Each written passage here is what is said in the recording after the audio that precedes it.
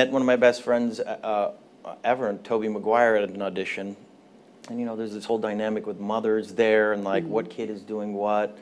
And she said she said to Tobey, and I was just doing karate kicks over at him and like having a good time. She's like, "Watch out for that kid. He's trying to psych you out, Tobey. Don't get into his mind games." And I was like, I was just having fun. I like, you know, I want to hang out with him. This boy's life. Do you remember the audition process? Oh yeah, very well.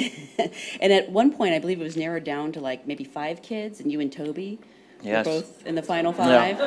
And why is that funny? Everyone was sort of fiending for this role, and I got down, I suppose, to the final 5, and there was like a last sort of day. Tobey was there, and I do remember thinking to myself, I got to do something. I got to do something to stand out. And Tobey actually, we made a vow, Tobey and I, we said, whoever gets a role, whoever gets the lead, we got to fight for one of us to get a role in this movie. So that was my one request, that Tobey got a role in the movie, and he has a small role in the film too.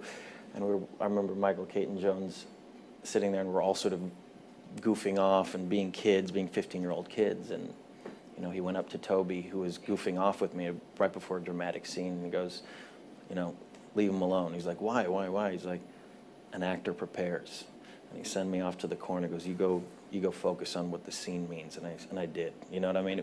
Yeah, I remember getting the role. I actually remember the moment when I got Gilbert Grape. I was so excited because I'd said no to a few things, and I was with, I think Tobey and my friend Kevin were doing Hot Rod Brown Class Clown or something like that, a television show, and I was in his trailer, and we were in an Airstream, and I remember jumping up and down and hitting my head, and we were all sort of celebrating and rolling around and wrestling.